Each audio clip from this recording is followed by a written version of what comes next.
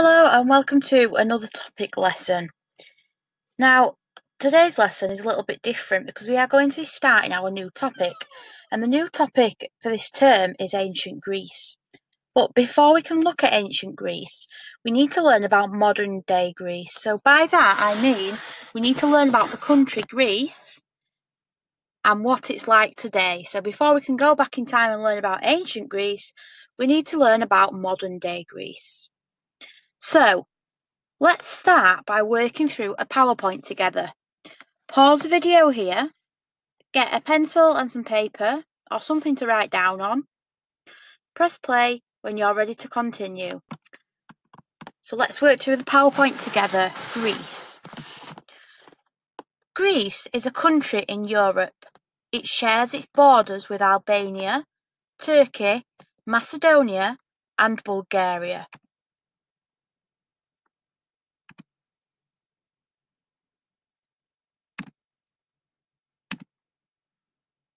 So the country's name is Greece. The capital city is Athens. The currency, so the money that you spend in Greece, is euros.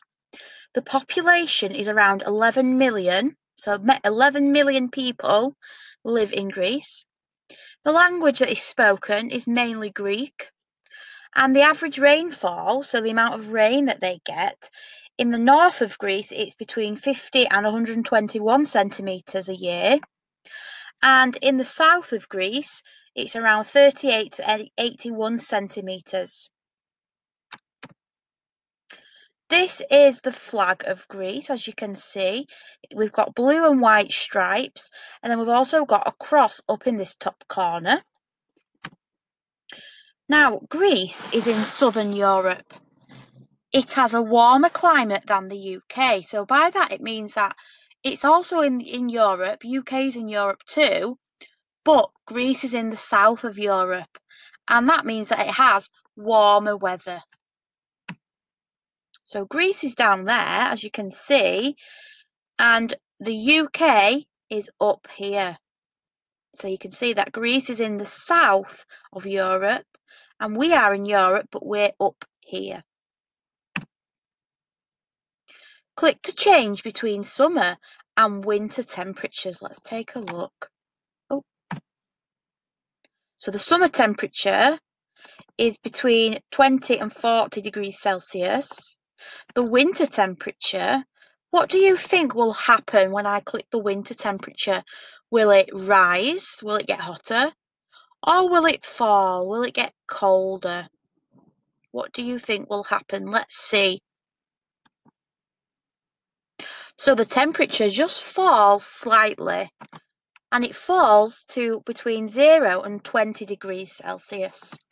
So still quite warm, even though it's in winter, but it's not as hot as what it is in the summer. So the coastline, a little bit of a fact here. So Greece has 8,479 miles of coastline. In fact, no point is more than 85 kilometres from the coast. So by that it means that Greece has got 8,479 miles of coastline, so places that are along the coastline, they have a beach and they're near the sea. Can you either use an atlas to find the location of these three seas, or can you research and look online? Pause the video here and press play when you're ready to see the answers. Okay, let's take a look at the answers. So here are the three places of these three seas. Were you correct? Give yourself a tick for each one that you got right. So Greek islands.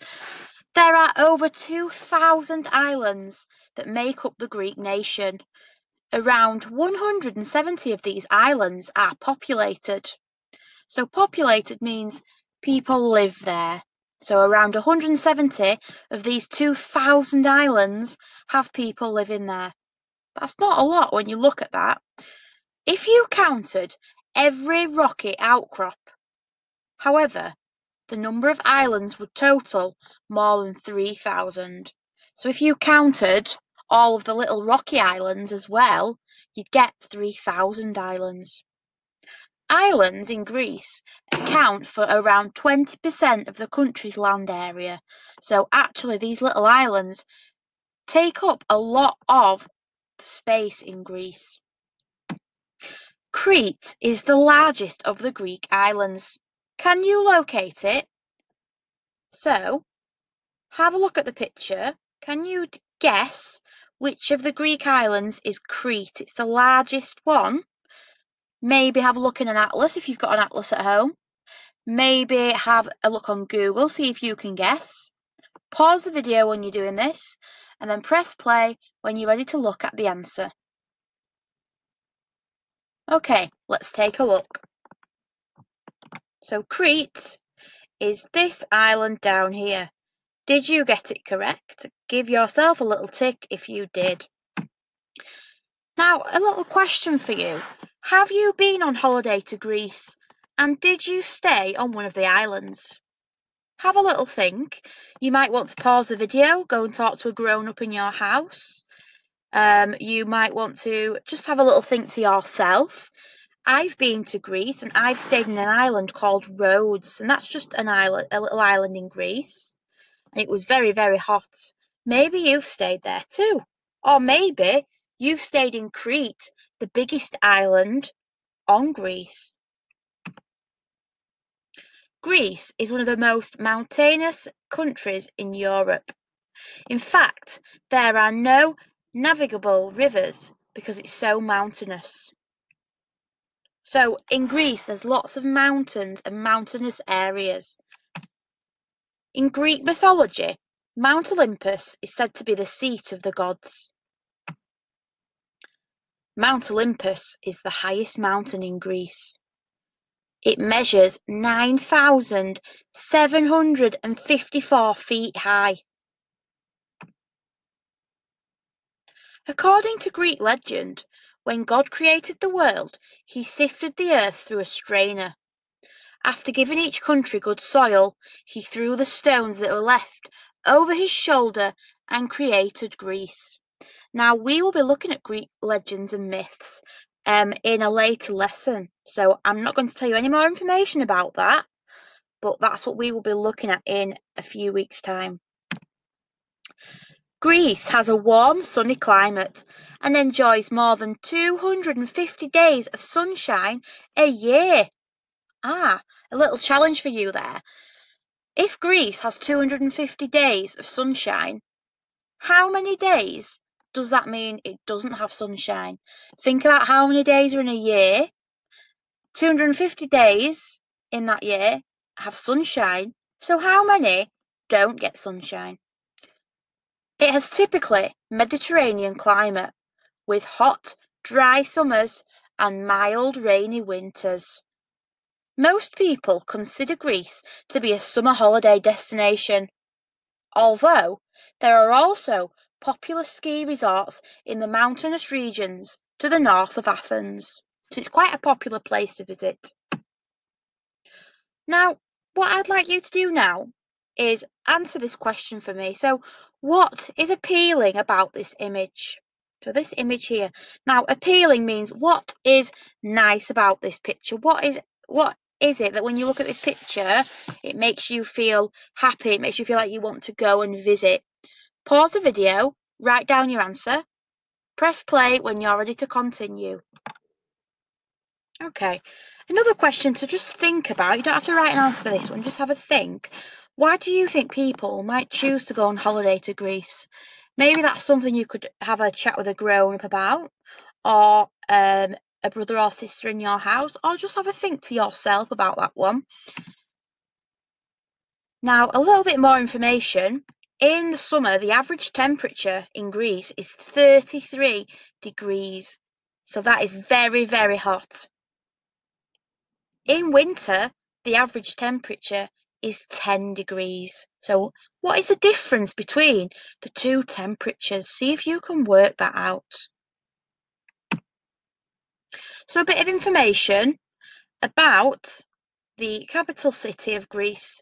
Athens is the birthplace of democracy, and democracy just means a system of electing a government. So when we have a vote to choose who will lead our country, that's what democracy is.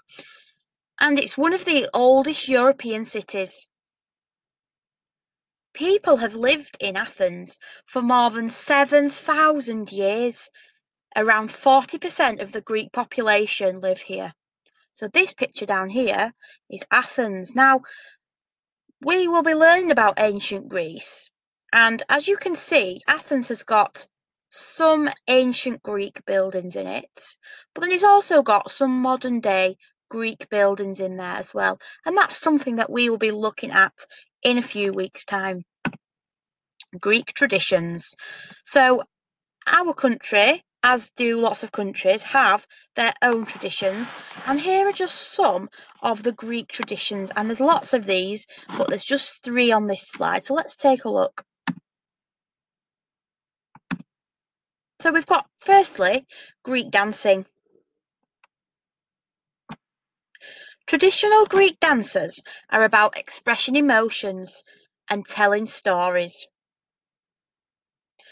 The Kalamantiano is a celebratory dance performed by men and women dancing in a circle. Greek homes. Many Greek houses are painted white to reflect the sun. Blue and white, also the colours of the Greek flag, are painted on the houses to symbolise the Greek flag, but to also symbolise the Greek sea and the sky. The Greek Orthodox Church. Religion is an important part of Greek culture. Around 98% of the population are Christian Orthodox, so that is a religion that they follow. Ooh, let's have a look at this. Click to watch a clip of traditional Greek dancing. Let's take a little look. Now, as you're watching, think about how we dance now. Is it similar? Is it different? And why?